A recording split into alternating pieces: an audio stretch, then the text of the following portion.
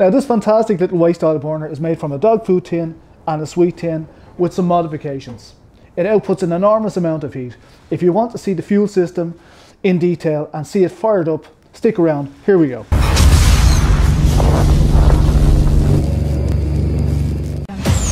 Okay, so hello, you're very welcome to Gerry's DIY. If this is your first time here, you'd like to learn how to make stoves, waste oil burners, and lots of other DIY projects. Today we're actually going to fire up a waste oil burner. You could start now by subscribing and click the bell notification so you don't miss anything. Okay, here we go. Now I made this stove myself. I made it out of an oil drum, this thing. I welded a frame with some plate steel and some box iron, some bits and pieces I had around the place. And then I stuck this cast iron door on it, if you can see it. So anyway, it's a fantastic stove. I made it for multi-fuel. Now initially I was running it just as a stove, but it will burn waste oil. And to make it burn waste oil, what I had to add was a drip feed system. So I'll go into detail on this in a minute, but it works really, really well. Now to make this work as a waste oil burning stove, what I have to do, for my design at least, is plate off the bottom. So what I'm going to do is I'm going to make all the air for combustion come through a hole, you know, a small hole, maybe 4 inches in diameter, and come up from the bottom. I'm going to show you that now. Okay, so look, using what you have around the place, this is no big science project, but this used to be the lid off one of these oil drums, as you can see it. And, you know, I did that with it. I drilled a hole and you know, I cut it in half. The reason I cut it in half is so I could actually get it in through that door.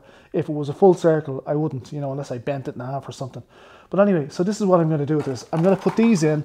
I'll show you doing it. I'll have to switch to the other camera. I have to put some light in there because it's very dark. But I'm going to put that in the stove and I'll show you that now. Right, I have it set up so it goes in this way.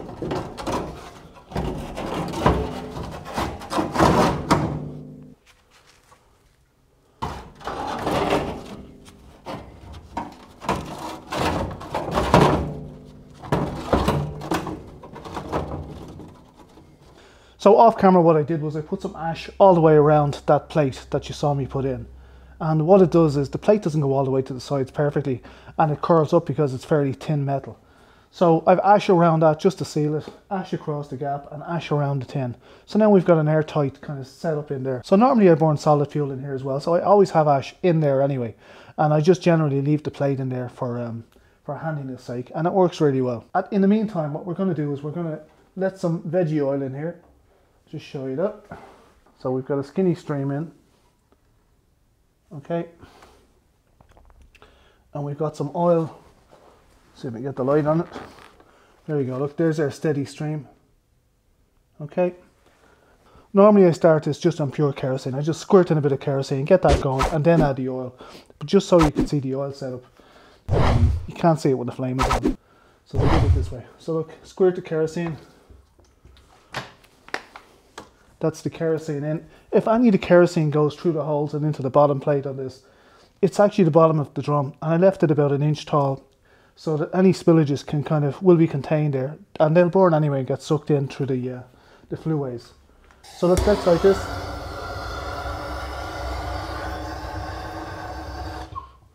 There we go. It's kerosene with a little bit of oil. Right, let's throw our plate in there, stick it on top of the dog food tin. Okay, it acts like a bit of a deflector, but it also concentrates the heat, and we should get a change in the air when I close this. There you go. So I'm sure you can hear that. You can see it on this camera, but I'm sure you can hear it off the GoPro. And we've got good combustion. There's a change in the air. You can hear it being drawn through the bean tin or the dog food tin. And we've got big flames. Now these biscuit tin burners are great crack. They're very useful, you know, just to determine would your setup work with one of these things. But this is one of the welded ones I've done. So I'm just going to throw this one in now and show you the setup.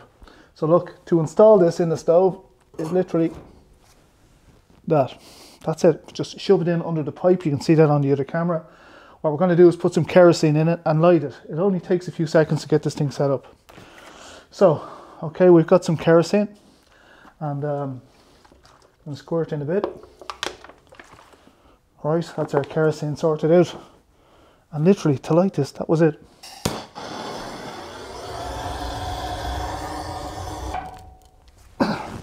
Now that's our kerosene lit. What we're going to do now is we're going to put our top hat on it. So here we go. All right, so that's on it. And what we need to do now is close the door. So let's turn it off.